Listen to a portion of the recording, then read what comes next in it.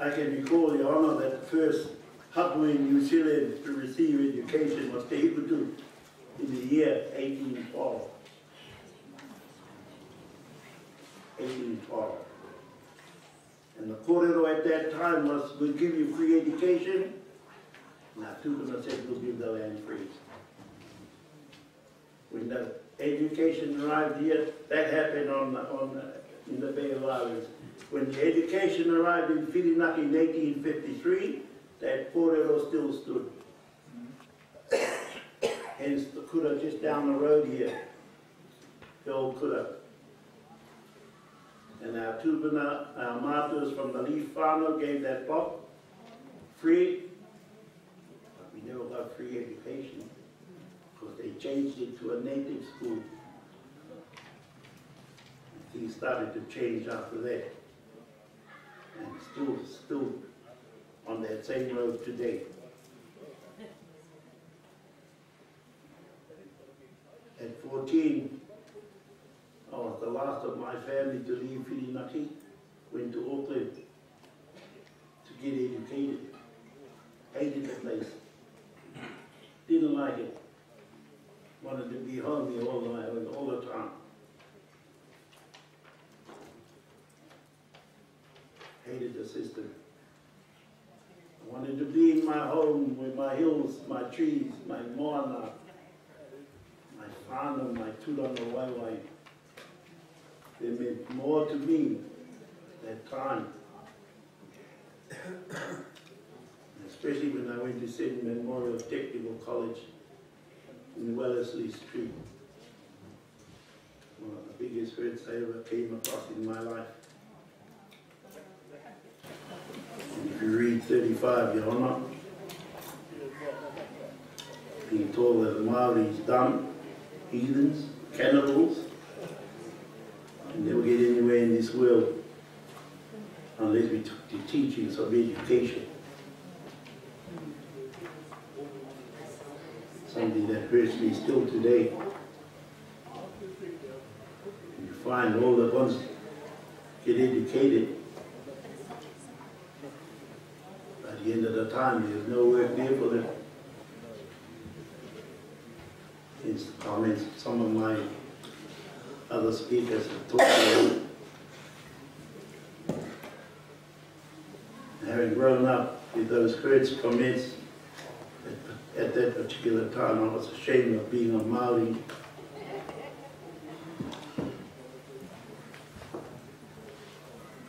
Being prevented from speaking our will and taught the things I wished not to be taught in the Western education system, which was alien to me. It made no sense to me because I had no connection to it.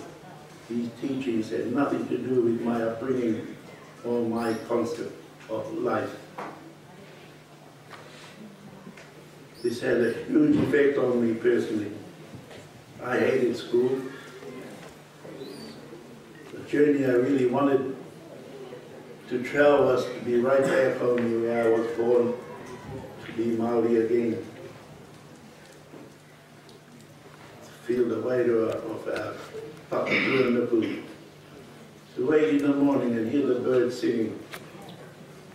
Swim in my river, hunt in my bush.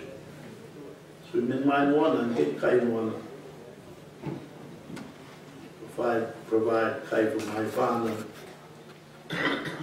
Because at that time I could not see the connection of how Western world could give me these things I already had, but was deprived of.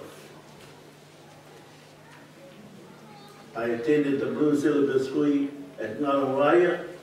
Through my experience, I saw changes in Maori education, transforming from a Maori concept to a European concept.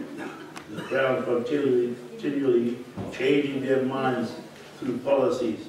Today, we are now fighting to retain our kura kaupapa, where free education for Maori was promised in return for our tupuna gifting lands, the kōrero and the promise made yesteryear mean nothing today.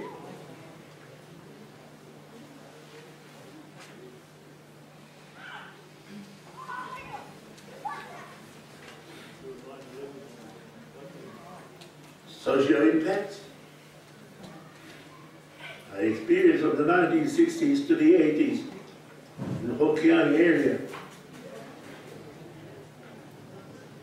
I just want to comment a bit before this, Your Honor. Before this period, just after the Second World War, our people in Hokianga here, and especially couldnt, we lived like couldnt. Everyone was surviving by milking a few cows. We had a cheese factory in Morunga, dairy factory in Morunga. We had post offices, we had banks, we had timber mills, and each farmer was averaging around about 12 in the family.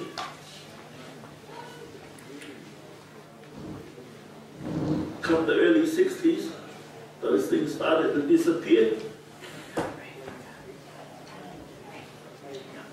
Our cheese factory closed down in 1972. In 1958, the dairy factory went. Our council went.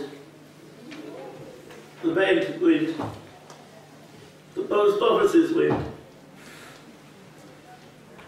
So where did we have to go to?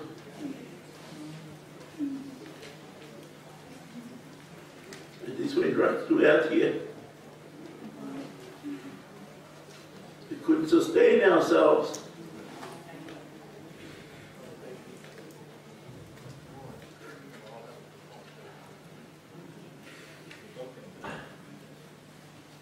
And Your Honor, those things are still hurting me today. During that period, I saw my valley nearly empty out. And tell you the truth, Your Honor, it's like that now. We get a Tony tomorrow. We'd be lucky to have our young people here to help us.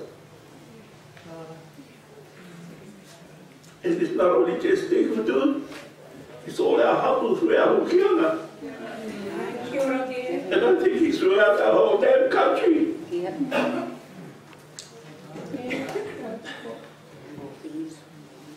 And our people, Your Honor, that go overseas get decent living. The only time we see them, Your Honor, when we die.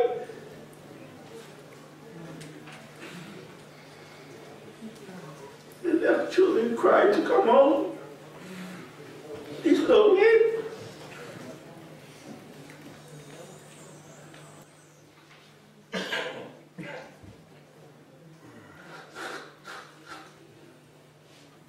What we feel over here, Your Honor, it goes right throughout our country.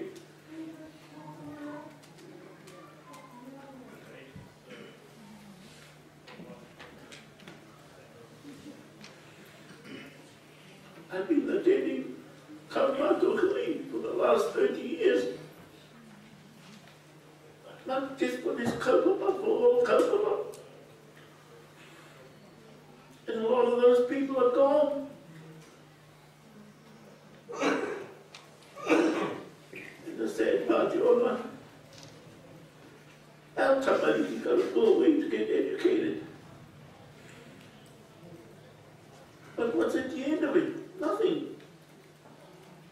Why? Because the Chinese are here, they're taking all the jobs.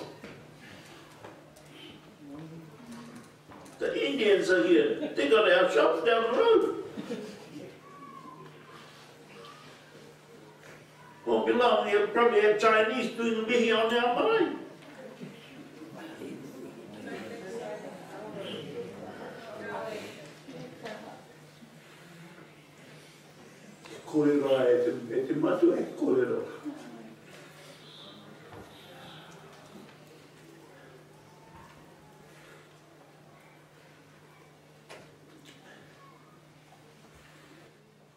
I admire, Your Honor, those like my Patu, who have gone and made their education, Kapueno, Rani Nui Woka, Kotoma, Ififi Te Mātou Rano, o Tauiwi, engari, ka mahara koutou ko ai koe, ka hoki mai koe ke mai na nui tō iwi, ka mihi au kia koutou.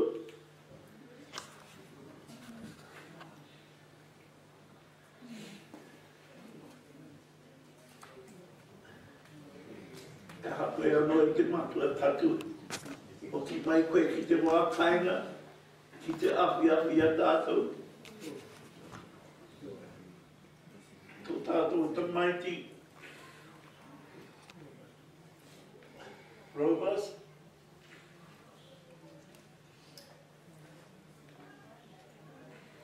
I wasn't one for one of those, Your Honor.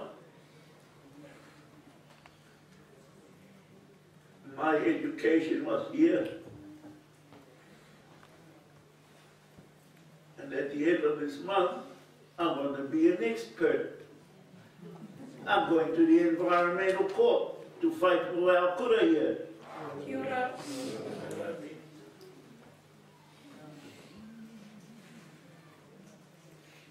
And I class an expert with an X and a spurt after that.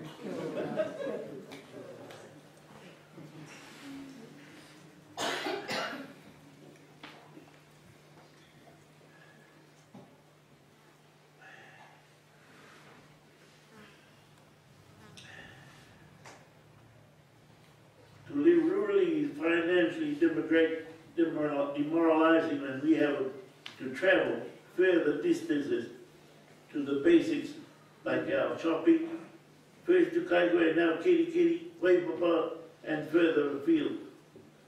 And there is real hardship experienced not only by me, but also by others. The Matua Whāngai program, Yona, prior to my improved involvement with the Runa, I was involved in the Matua Whāngai program. I've always involved myself with whānau who have been in trouble with the law or government departments, noticing the hardships and changes that were coming upon us as people and how to assist them to get out of their everyday problems. From my own experiences, the longer I stayed involved, there was an improvement in how government department dealt